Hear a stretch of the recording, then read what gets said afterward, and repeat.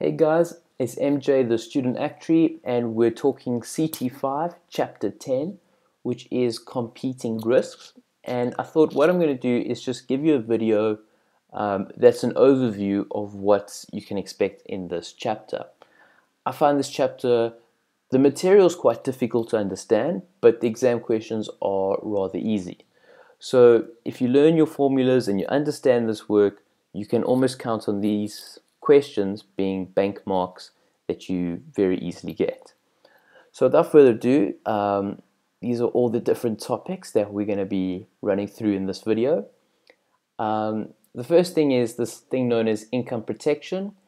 And this is an annuity that pays out not when someone dies, which is what we've been dealing with, but rather when someone becomes sick. And so sickness is this new state that we introduce.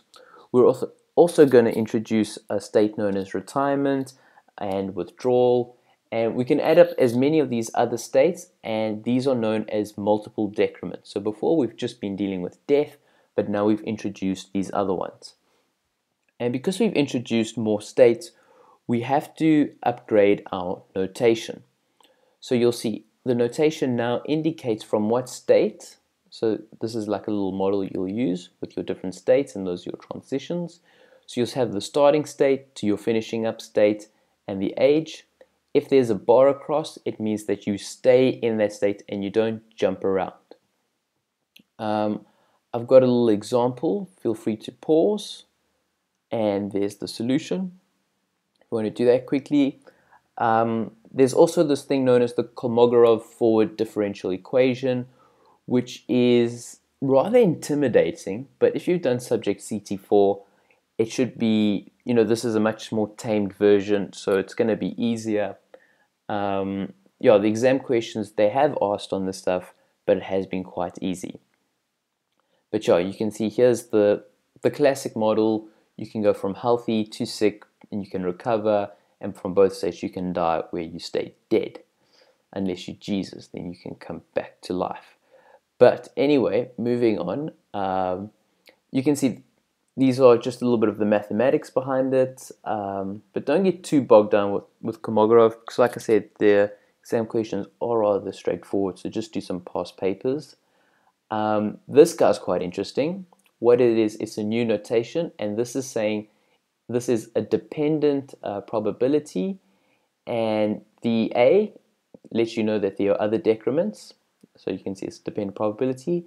The symbol Q shows that it's a decrement, that you're leaving the population.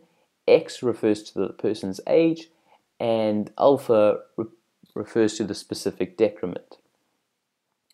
So you can see this is that standard model again, but this time sickness is changed with retired. You can't go from retired back to active, and this just makes the maths a little bit simpler. So you have your dependent probabilities and your independent probabilities, and you can just read a little bit more about them. Then also in this chapter, there's these things known as differential equations, and they're not as intimidating as they look. They actually make a lot of sense. I don't know if I should quickly talk you guys through it, but essentially what this is saying, this TAQ RX, is saying that this is the dependent probability that someone retires. So the first part over here, well actually I've got it written much better over here, we'll do it for the deaths, is you can break this up into two sections. Okay, the first section is saying that if a decrement is to happen, the probability that it's that decrement, it's the transition divided by all the other transitions, or otherwise known as force from state I to J divided by total forces. And then you have the probability that a decrement actually is going to happen. So it is rather straightforward. I don't know if I've explained it that well, but I do want to keep moving because I want to get the whole of chapter 10 within one video. And there's some more important stuff we need to talk about. These formulas, I'd recommend you learn them, be comfortable with them, because if you know these formulas, the questions actually become very straightforward. You just have to plug in the values that they give you, convert them into one of these, and then convert them back to something else. Yeah, like I said, it is quite straightforward. This is just talking about how you can express independent probabilities as transition rates, and this one is how you can express transition rates as independent probabilities. And yeah, this one here is transition rates as dependent probabilities. So remember, you have your transitions, or otherwise known as your forces, and that's these guys here. You've got your dependent probabilities, which is the AQ, and then you have your independent probabilities, which is missing the A, and it's just the Q. Then there's the linking assumption. I mean, you can pause, you can read through what I've written there. Total force, that should make quite a lot of sense.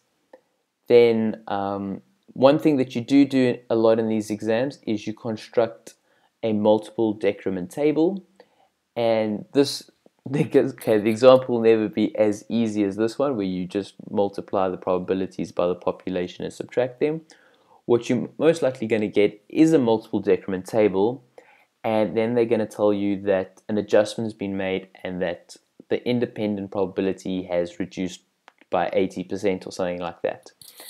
Then it's a little bit more trickier, and I've actually written out here the different steps. Hold on, I need to adjust my computer so that you can actually see them. Here we go.